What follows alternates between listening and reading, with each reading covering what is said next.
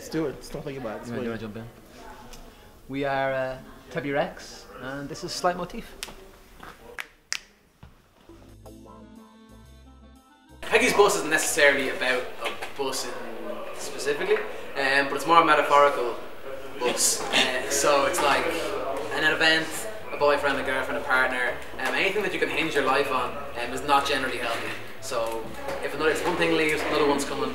It's not too much to worry about, unless you're from outside Dublin where the bus may or may not come. Where you could be waiting for days, weeks even for a bus to come. Whereas in the Dublin bus, you guys get it every few minutes. That 39A rolls around every 30 seconds. Any man there from Dublin who talks about their bus being late can actually suck their mom. I'm telling you now, man, because y'all think a bus being 15, 20 minutes late is a bus being late. A bus being an hour late, an hour 20, hour 30 from fucking Kildare, bus Eireann. That's a bus being late, man. Like, y'all about, said be here at 9, it's 9:10. Fuck y'all. Fuck all you niggas. So, I lived in Meath, in Ratoath. It was kind of more in the country, like, so I had to like walk 20 minutes to get a bus that went further into the country. And so I got the bus down to see, and I was having sex. But so yeah, I was riding this girl from Dunshaughlin. Don't say rock. Yeah. Clapping cheeks to this girl from Dunshaughlin. And guys, Dunshaughlin and Ratoath did not like each other, kind of like a weird Meath rivalry thing. And I was sitting at the bus stop and some guys were like, yeah, you have 10 minutes to get out of here. Literally, I don't know what the story was. It was a big enough threat. And I was like, right, I better get this bus then, I better be on time. It wasn't on time. It wasn't on time. I had to just run. I had to just go home without the bus, make my own way, walking down. If anyone knows what the Vortex is in Rathbagan Lake, it's just this long main road. So like a scared 17-year-old that I was, I just ran the whole way home. Sorry. At least one time these junkies were shooting up on the bus and I was like, this is uncomfortable. Yeah. I got on the bus the other day and there's this drunk fella and he was like kind of harassing these women, yeah?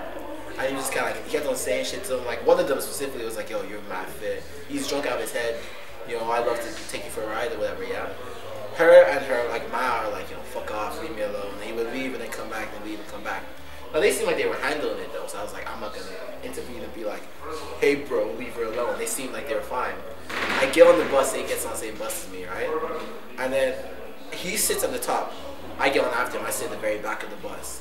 He sees me sit at the back of the bus, right? And then he comes and sits with me. And he's like, I have my headphones on, he's trying to talk to me. I'm like, oh, listen, I'm not trying to talk. He's not trying to talk to me, I'm like, yeah, I'm not trying to talk. So he starts singing this song and it's like, yo, no niggers here, da da da da da.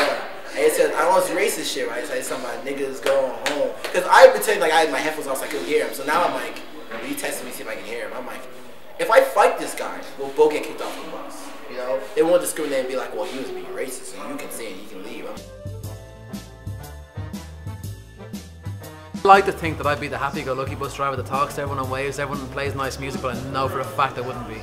I know I'd be the angriest, just quietest, listening to nothing. No one gets to hear music on my bus. I'd be a bus driver that minds my business, you know? Like, if someone likes like, you know, 180 for a child fare or like 210 for like a tree stop thing, and you're like, oh, where you going to? Like, it's not out of your pocket, man. You know what I'm saying? Like, it's the government's paying for it. Like, if it's $3.30 to get to Manu, I pay $2.85. Why are you fighting me?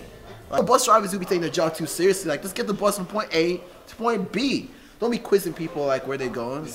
But also, this is a tangent, but also like, I remember one time I was on a train, super random. I had a child ticket, right? I tried finessing, the guy caught me out. He's like, listen, you're not a child, this kind of shit. He's like, I'm like, fine, you got me, you got me. He's like, do you want me to kick your teeth in? I'm like, what? Whoa. And he's like, are you a man? I'm like, I guess so. And he's like, no man would ever lie about some shit. I'm like, a broke nigga would, man. I don't know what you're talking about. Like, I was like, kick my teeth in. Am I stealing money from you? Like I was so shocked. I'm like, where is this coming from? Like, the guy was really ready to scrap. So I tried to finesse the Irish government. Like, I pay taxes, maybe I finesse the government sometimes. I don't know, man. Wild. Do we all thank the bus driver? Does everyone do that? Actually, You do. I think I'd get fed up with that if I was a bus driver. I'm like, you don't mean it. Yeah. You don't mean that. Fuck You're just saying it because everyone else is saying Fuck it. you have to take it anyways. It's not a choice. You don't get an option to opt out of the thank you or not. You take your thank you and keep it moving, man. Do not talk to the bus driver. I'll be tapping the sign. Don't thank me.